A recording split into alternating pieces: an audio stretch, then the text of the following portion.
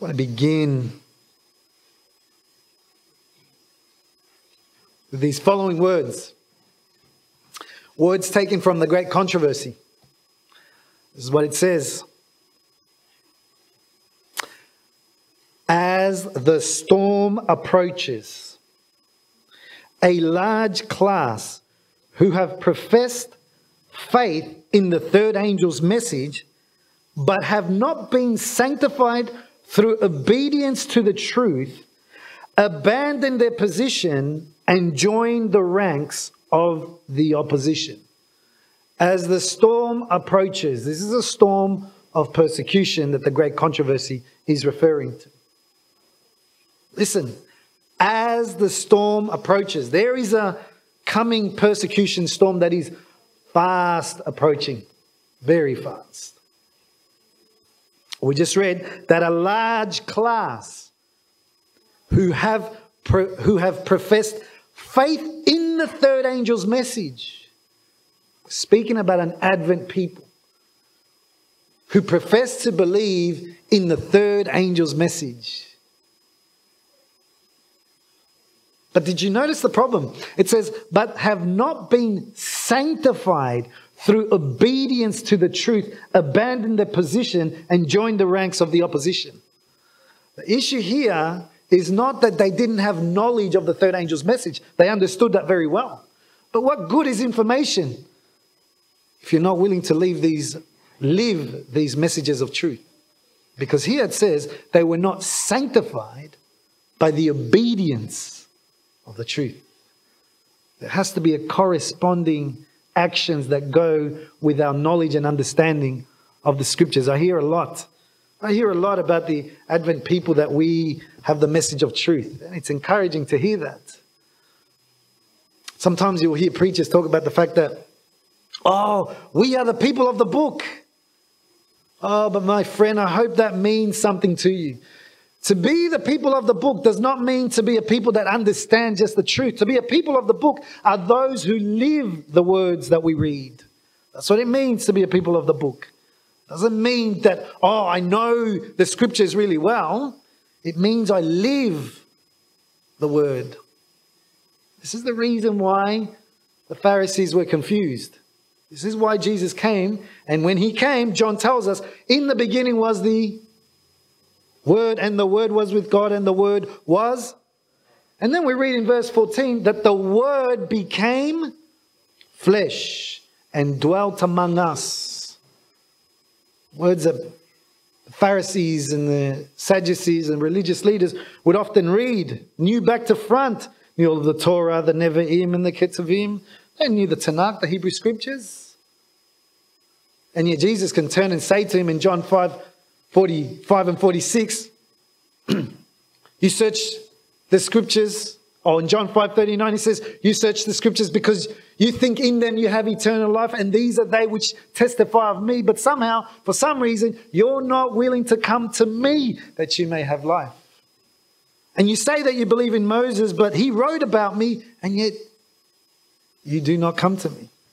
And so those who are the people of the book that we profess to be are those not that know the scriptures only, but live the word of God. Those are the people of the book. Because a storm is coming. It's coming. And we are told that the ones who leave, there's a large class who say they believe in the three angels' message. But that large class, it says, have not been sanctified by the obedience of the truth. And then it says, why? What happens? It says, by uniting with the world and partaking of its spirits, they have come to view matters in nearly the same light. And when the test is brought, they are prepared to choose the easy, popular side. Men of talent and pleasing address, who once rejoiced in the truth, employ their powers to deceive and mislead souls. They become the most bitter enemies of their former brethren. When Sabbath keepers are brought before the courts to answer for their faith, these apostates are the most efficient agents of Satan to misrepresent and accuse them, and by false reports and insinuations to stir up the rulers against them. Very powerful quotation in the Great Controversy about the coming crisis and the switch that is fast coming. And we, at least those of us who have our eyes open, can see that happening very quickly amongst our ranks. So what is it that we require? What is it that we need to be sure that we are not of those who, when the storm approaches, how can we be certain that we will be able to stand firm when that moment comes? How can we be certain? Well, John depicts the people of God in the book of Revelation. He depicts the people of God at the very end of time. And as he sees in vision at the end of time, the persecutions that they have to face, the mark of the beast, and they cannot buy or sell. And of course, when I say we, those of us who live in Victoria, know very well how that can happen very quickly. We saw how fast things can shut down, how quickly they can control us, how fast they can separate us. We understood that. But when John sees in vision that storm, those persecutions that are to come, he sees that right at the very end, attached to those three angels' message, attached there, at the very end, he identifies God's people in Revelation 14. And there's a characteristic there that is found that is crucial to today's study that I'm taking. A characteristic that he notices amongst the people of God who are able to overcome it, who are faithful. Revelation 14 verse 12. You can turn your Bibles there right now. We know these. In fact, even as we turn to Revelation 14, some of you even can quote this off by heart. Very well-known scripture of the Advent people. So Revelation 14. I'm going to read verse 12. Look at this characteristic that is seen in the people of God. I thank you very much for the prayers made for me, but I'd like to just, in acknowledging that we're reading the scriptures and that the Spirit of God is needed to accurately present the scriptures and illuminate our thoughts, I'm just going to have just a brief prayer in acknowledgement of that. Loving Father, I thank you that I have the privilege of being together with my brothers and sisters here in this congregation to be strengthened by them. I thank you for the Sabbath school. That was a blessing for us. Thank you for the music that has been sung. Thank you, Jesus, so much for our children among us. Thank you that together this Sabbath time we can strengthen one another. And at this time we're grateful that it is your Holy Spirit that can illumine our understanding as we read these scriptures. Make us faithful and strengthen us, we pray. In Jesus' name, amen. So in Revelation 14, verse 12, here they're seen. Listen what he said about these people of God at the end. It says, here is the patience of the saints. Here they that keep the commandments of God and the faith of Jesus. Yes, I know we love to talk about the commandments of God and the faith of Jesus. Very crucial identifying marks of God's people, sure. But don't miss the first part. Here is the patience of the saints. Now, some translations render it a little bit more accurate than the New King James does. The real word there should be, here is the endurance of the saints. It's the same word that is found in Hebrews chapter 12 when Paul speaks and he talks about running a race. He says, run with endurance. Hupomone, it's the same Same word that is here translated as patience. So the faithful people of God that are going to overcome the mark of the beast, those who will be able to endure the time that you can't buy or sell. Now, we already know that the world is not ready to endure not being able to buy or sell. We know that. People were fighting over toilet paper. Remember that? It's not that long ago. They couldn't handle it. They couldn't handle just that. And remember, that was just toilet paper. What about when it's time to fight over food? That's a different story altogether. It wasn't just the world that's not ready. There were many in our ranks that were not ready. They got hangry. Because they weren't patient. They weren't able to endure. And so we saw strange things happen. The people of God here are said to have the patience of the saints that they need to be able to overcome the trials that we read about in Revelation 13. Revelation 13. The whole mark of the beast scenario.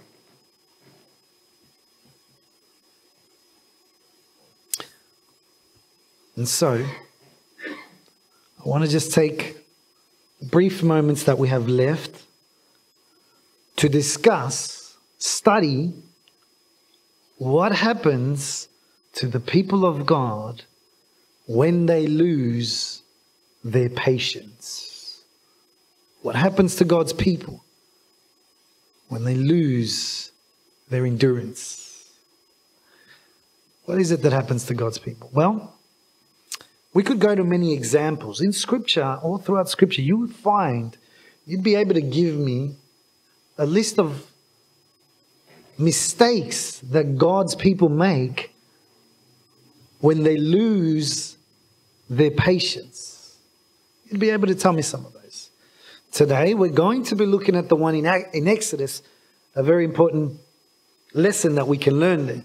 Why have I chosen this? Let me tell you why. Because of 1 Corinthians chapter 10. Just come to 1 Corinthians chapter 10 for a moment. Here, the Apostle Paul, you know the issues with the church in Corinth. The church in Corinth had many, many issues that the Apostle Paul had to address. And as he looked at the problems of the church in Corinth, he recognized the problems in Corinth were not new problems.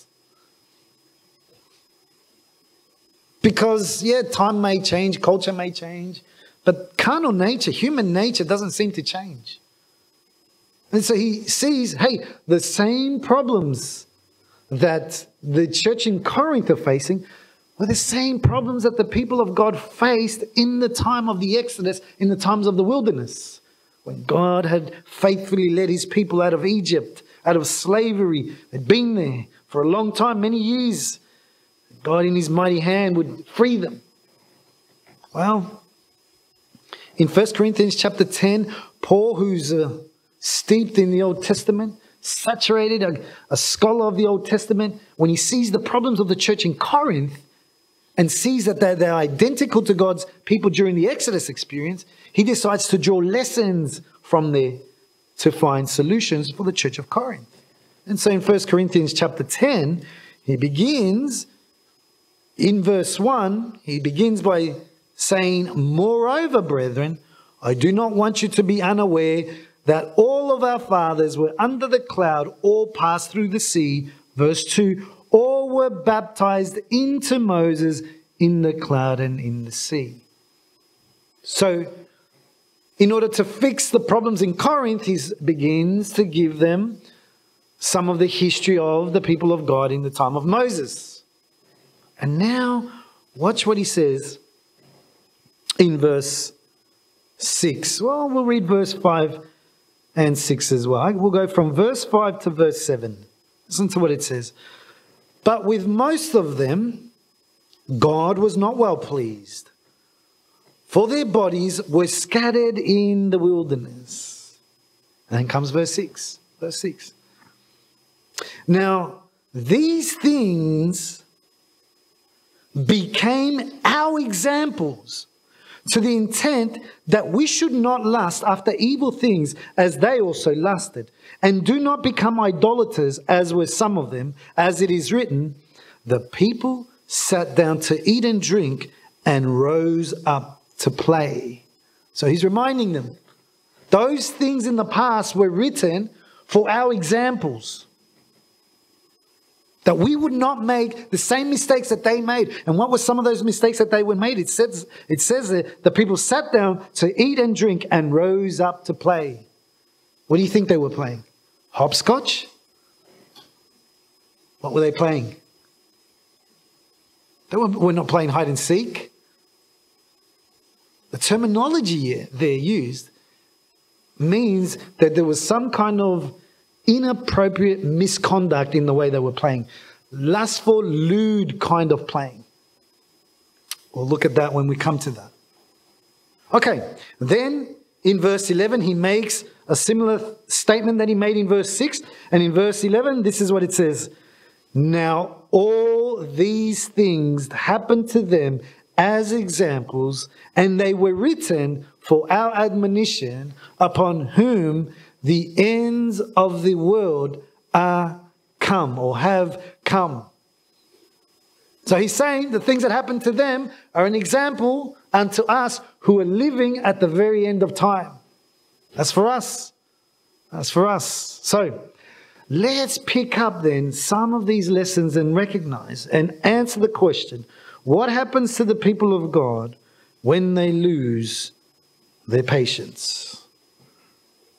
Exodus 24. Exodus 24. Let's go. Exodus 24. And in Exodus 24,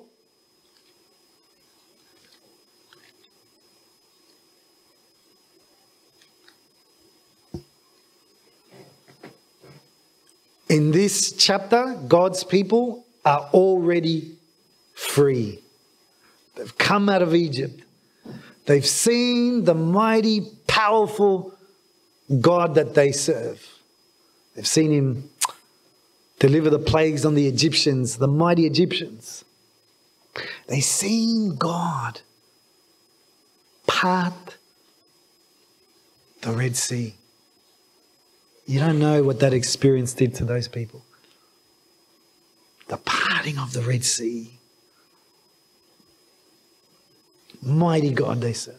And they've had the privilege, in Exodus 20, they've had the privilege of being able to hear his voice giving the 10 Commandments.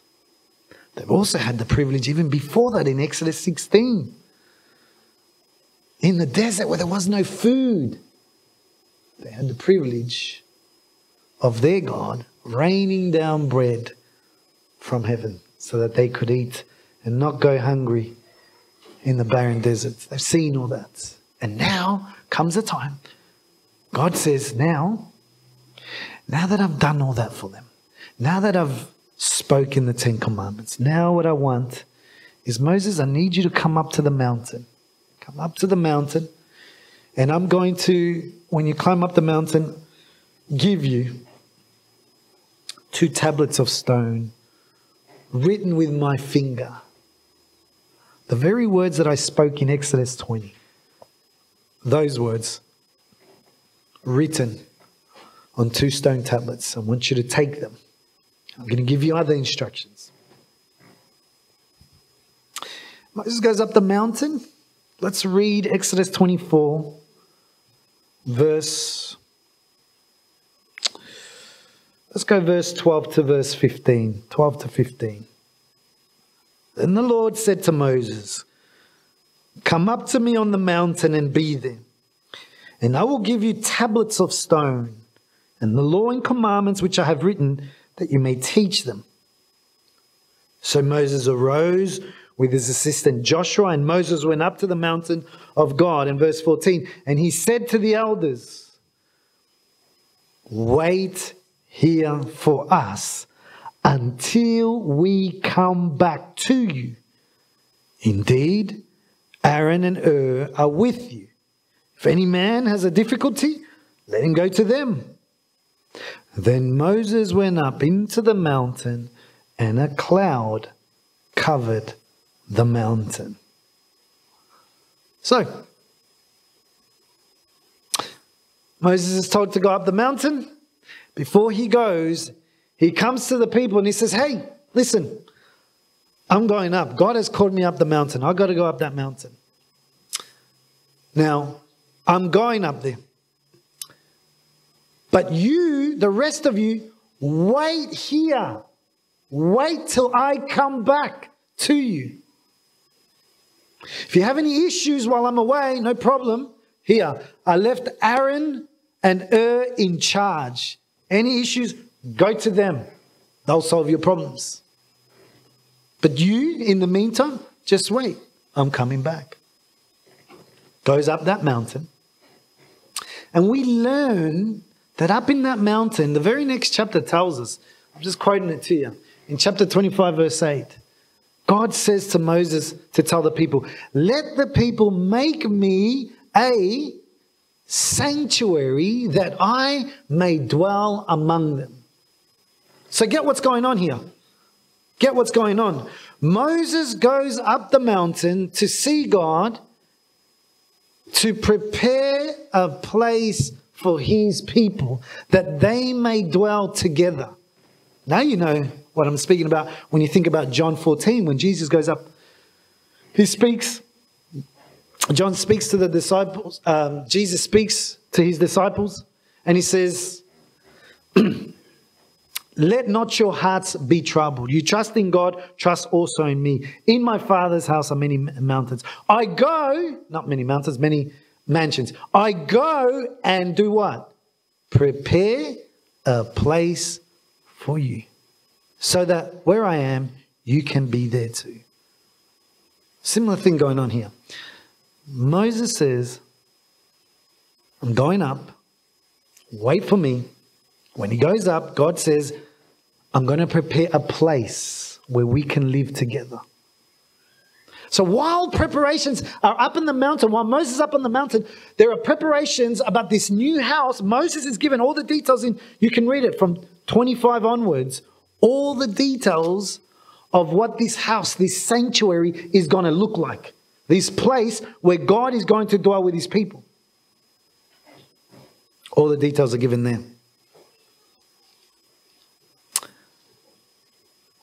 But while he's up there, we come to Exodus 32. Very, very famous chapter. Exodus 32. Exodus chapter 32. We're going to read verse 1 to 8. And here now, in Exodus 32, verse 1 to 8, we begin to answer the question. What happens to God's people when they lose their patience? In Exodus 32, this is what we read. Starting in verse 1, this is what it says. Now when the people saw that Moses delayed coming down from the mountain, the people gathered together to Aaron and said to him, come, make us gods that shall go before us. For as this Moses, the man who brought us up out of the land of Egypt, we do not know what has become of him. This is what happens when God's people begin to lose patience. Notice the very first thing that happens is that when they lose their patience, they begin to doubt that Moses would return back.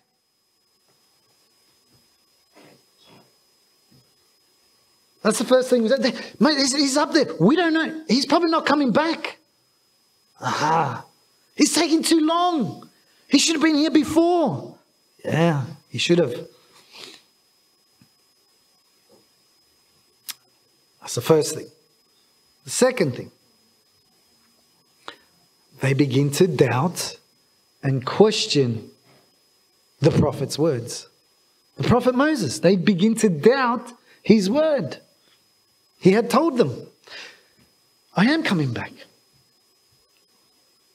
They begin to doubt the words of the prophet Moses. Verse 2, and Aaron said to them, break off the golden earrings which are in the ears of your wives, your sons, and your daughters, and bring them to me. Break off the golden earrings which are in the ears of your wives, your sons and your daughters, and bring them to me. So all the people broke off the golden earrings which were in their ears and brought them to Aaron. It's not hard to understand. They had been in Egypt a long time. These are the customs of Egypt. They didn't just get rid of these things quickly. It took time. It took time. And now they're willing to give up those earrings to make a new god.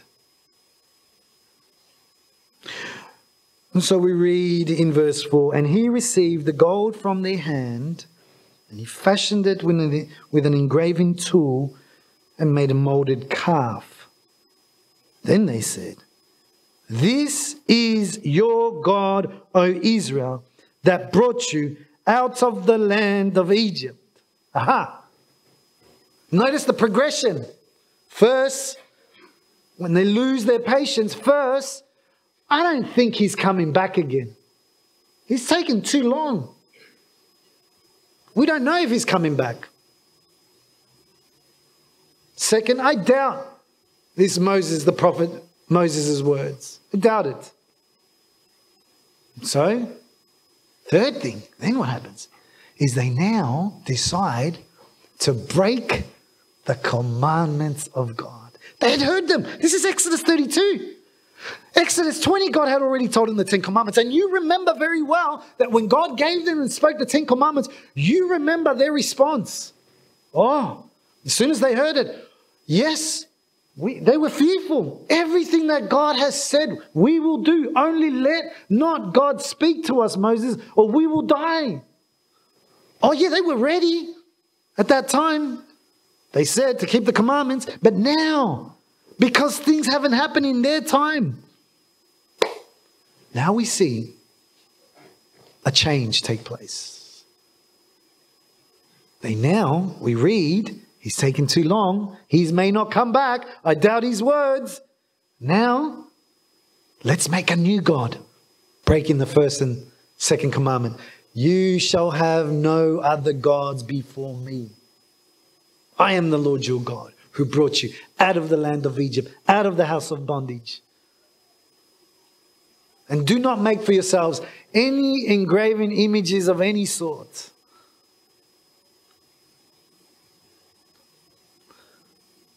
But now, here they are. Look at this.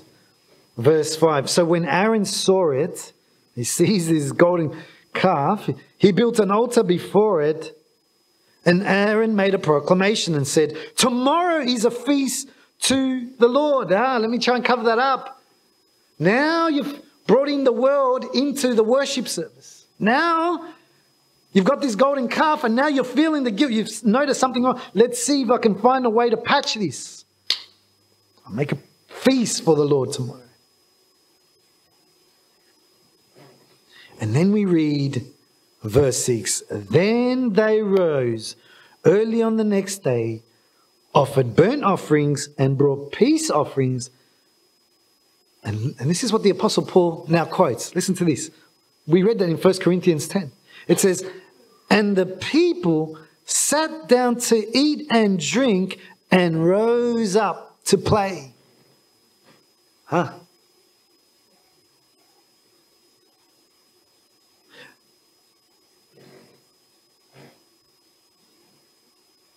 They rose up to play. So something happened to the people of God. So much so that God even says, the people have corrupted themselves. That's not the way that God expresses it. Look at verse 7. And the Lord said to Moses, go, get down, for your people whom you have brought out of the land of Egypt have corrupted themselves. Wow. This is what happens to the people of God when they lose their patience. They corrupt themselves.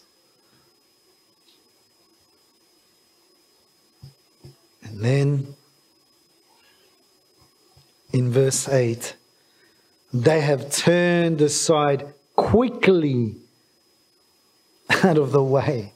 See, for them, they actually thought, this Moses guy is taking a long time, he's delaying.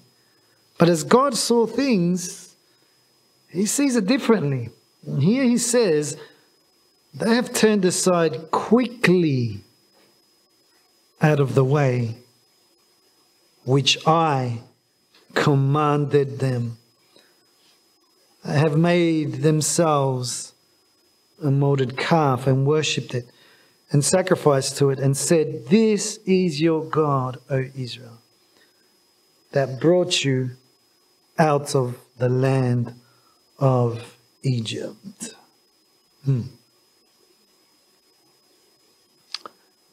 So, bringing it all together, summarizing here with this experience, we see that the people of God, when they lose the patience and endurance that they're supposed to have, begin to lose their confidence of the return of Moses, disregard the prophet Moses' words, break the commandment of God that Moses had given to them. And having set aside the commandment of God, they then corrupted themselves. A very different lifestyle. Change, corrupted themselves. They ate and drank. When it says eat and drink, next time when you have the chance, look up that term, eat and drink. Some places use that term they use, that phrase, can be used in a good setting. Even in Exodus 24, it's used in a good setting. 24 I'm talking about. Because there it says that the Israelites with Moses, that the elders with Moses sat down and ate and drank before the Lord. Nothing wrong with that. But here, contextually here, it's not eating and drinking and sitting down before the Lord. This is eating and drinking before other gods. And so there's a change in the kind of food, kind of way that they ate, kind of way that they drank, and a different kind of entertainment that they chose. They had corrupted themselves, is what it says in the text, clearly. What does that mean for us? You know what that means for us. Oh, friends, you know what that means for us, because we are the Advent people. We believe that Jesus is coming soon. We have that in our hearts. We believe that. We have that as a name of this denomination, believes that Jesus is coming back soon. But watch carefully what is happening amongst our people. Many are beginning to become impatient. Some are losing their patience, and when we lose our patience, it's obvious that certain things, strange things begin to happen when we lose our patience. Strange music begins to creep in when we lose our patience. That's what happens. Strange ways of the outside world, Egypt starts to come out and come inside of us, our churches. That's what happens. Corruption. When we lose our patience. You know, we are here in Victoria, and sometimes, wow, I shouldn't even say that. Be very careful, because we know what's happening in our worldwide churches. Where sometimes we're concerned, because sometimes when we look at the publications of our own churches, we recognize strange things going on, especially when it has to do now in our churches, a lot to do with the LGBT community. Some of that now is an issue amongst our churches mainly as we read our publications, it tends to happen a lot in the US and in Europe. Oh, but don't be fooled. Don't be fooled. It's coming. It's coming. Quickly. Maybe it already is. Maybe I'm not even aware of it. In fact, I'm aware of some places. Why? Oh, because we don't know when Jesus is coming back. He could take a lot longer than we know there's truth in that too. But when we begin to lose our patience, strange things begin to happen. There are those who begin to question, yeah, Jesus is coming back, just not in my lifetime. And so I've got plenty of time. The prophet? What about the prophet? Well, the prophet, she was a good writer, good Christian lady. And the disregard, as we lose our patience, slowly, then goes the words of the prophets.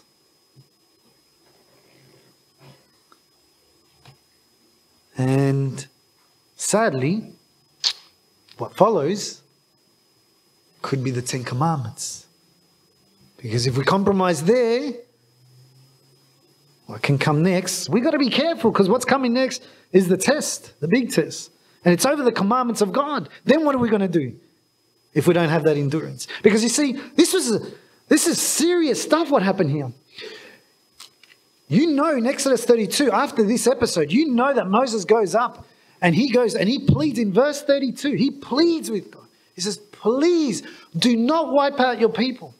That's what happened. And he says, if you're going to take them out, take my name out of the book and leave them there. That's in Exodus 32, verse 32 is the first time that we read about the book. It's the book of life. Exodus 32, verse 32. That's the first time it appears. At the time when they had lost the endurance and God was about to wipe them out. You know that. You've read it. Well, it's fascinating because it's in Revelation 13 as well, where it speaks about, it says, all will worship the beast whose names are not written in the book of life. And so, Jesus warned us as well.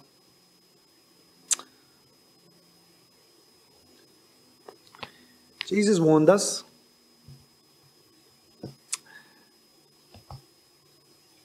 He warned us about a faithful servant and a foolish servant. And he warned us that we may be a faithful servant, not like the unfaithful servant who had the mentality and said to himself, my master delays his coming. And so he begins, the scripture says, begins to eat and drink. That's what it says. Same expressions. And to beat his servants. I'm saying that we as a people somehow need to plead with God that we may possess that patience that is needed to endure the coming crisis. I pray that Jesus would become that friend and give us that strength that we need to possess that patience. Our loving Father, we thank you so much that we are your people and we have such a blessed message entrusted to us. We thank you, Heavenly Father, for that privilege, that honor. We just want to pray that Jesus, our resurrected Jesus, would be our personal friend, that we would always trust you, that we could build on the rock, that no storm that comes our way will blow us away, but we may stand firm in the time of crisis. We pray in Jesus' name. Amen. Amen.